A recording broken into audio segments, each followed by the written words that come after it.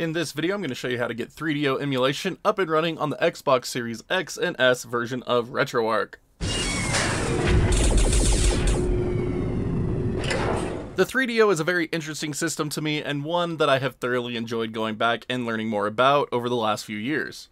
And today we're going to talk about how to emulate it on the Xbox Series X and S version of Retroarch. So let's dive in. To get started with 3DO emulation on the Xbox Series X and S version of Retroarch, you need to install the Xbox Series X or S version of Retroarch. So refer back to one of my guides on how to do so. You can do it in dev mode, retail mode, doesn't matter. And then some of you might also be interested in running a lot of your install from USB, so there's a guide here for that as well. But refer back to one of these two guides for installing if you haven't already, and then follow back along with this tutorial. Next, we're going to need two things to get 3DO emulation up and running on our install of Retroarch. The first being a 3DO BIOS file. Now, as always, you will need to source these BIOS files yourself, as no illegal download links are going to be provided on this channel. And there are a number of 3DO BIOS files you can use. You only need to use one BIOS file from any 3DO console to get this emulator up and running. But once you source one, just make sure that the file name matches the specific console of BIOS that it's from. And then just as a quick note, if you plan on playing Japanese games, you are going to need the font file for those as well. I only have North American games, so this wasn't necessary for me, but I wanted to make note of it for those of you that might need it. And next up is 3DO games. Now, I dumped my 3DO games and converted them over to ISO format, but if you happen to have a physical collection of 3DO titles, you can dump those with the PC version of Retroarch very easily and have proper BinQ format dumps, and from there you can convert them to CHUD or ISO, I guess, if you want to. Probably recommend CHUD, honestly. But link to that will be in the description, or of course, as always, you can resort to the shady parts of the net and go from there. Again, no illegal download links are going to be provided on this channel. But once you have a BIOS file and games sourced, we're ready to begin setting up Retroarch. So first thing we're going to do is copy our BIOS file over into our Retroarch system folder. So if you have moved your system folder over to USB, just plug your USB drive into your computing device of choice, drag your 3DO BIOS into the made system folder. I already had one there, so I'm just going to tell it to replace it. Or if you have your system folder still on the Q drive, access Durango FTP, start the file share, and then using your preferred FTP method, access your Xbox's file share. Local folder, find your Retroarch folder, local state, system, and drag the BIOS file right inside. Again, I already had it, so I'm just going to tell it to replace it. And with that BIOS file placed, we just need to store our 3DO games. So I store my games on USB, so I'm just going to access my USB drive again, open up my made games folder, and drag my 3DO games right in. Or if you're on dev mode and have your games stored on the S drive, access your Xbox's file share, go to the S drive, program files, Windows apps, find your Retroarch folder with the x64 at the end, games folder, and drag your 3DO games right in. But once you have the BIOS file and games placed, we're ready to move over to Retroarch. So I got my USB drive hooked back up to my Xbox and got booted into Retroarch. So from here, we're free to begin loading up 3DO content.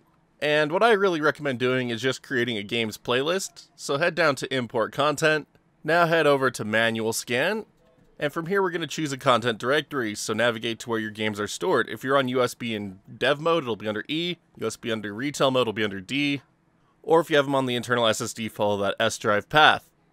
But anyway, my example, E, games, 3DO games, and then once you get to the directory, tell it to scan this directory. System name, press up on your D-pad to head to the 3DO company -3DO. Default core, same thing, press up on the D-pad to go to the 3DO company and choose 3DO Opera. Now make sure scan recursively is set to on if you have your games separated into subfolders, and then once that's set, you can start the scan. And now you'll have a new 3DO playlist here on the left with all of your games inside. And then to play a game, all you need to do is select it and tell it to run.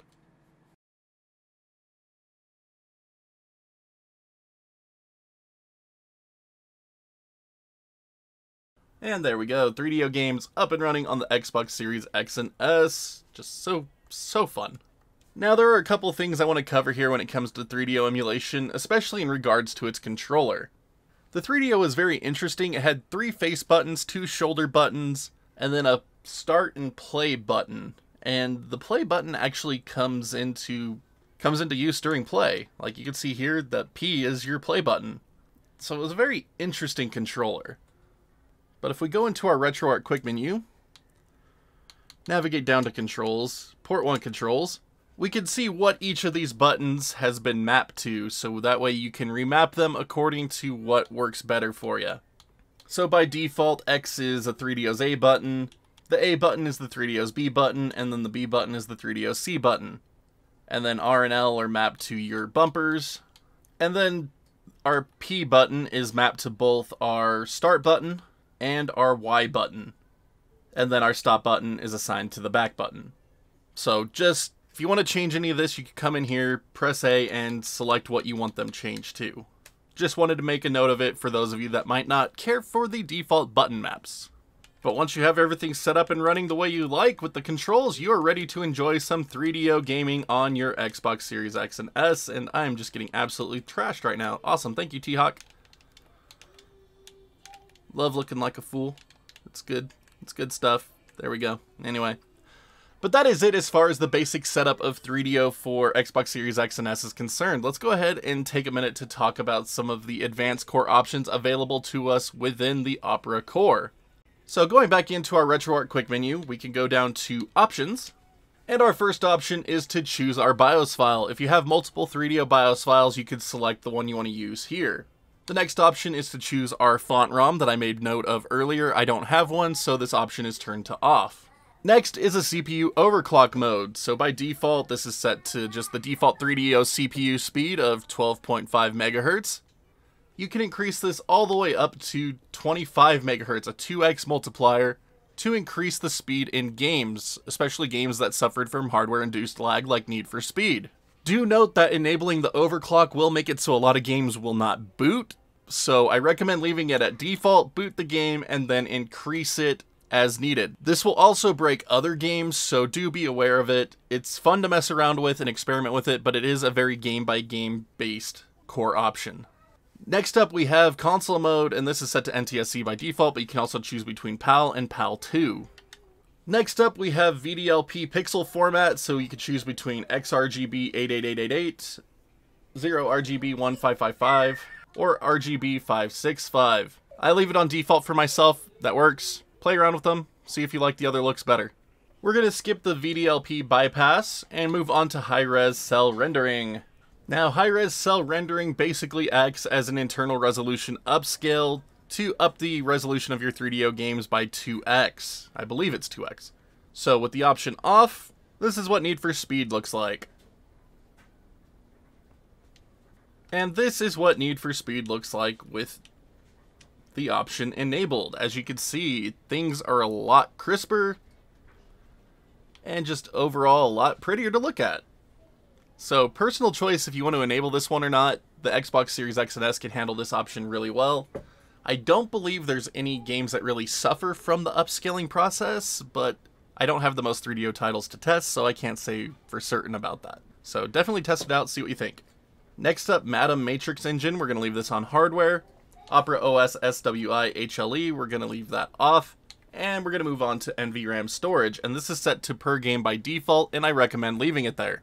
The 3DO had built-in save memory, but it was very limited, so if you have a lot of 3DO games that you're going to be playing between, you want to leave this on per gamed instead of shared, otherwise you are going to run out of storage space.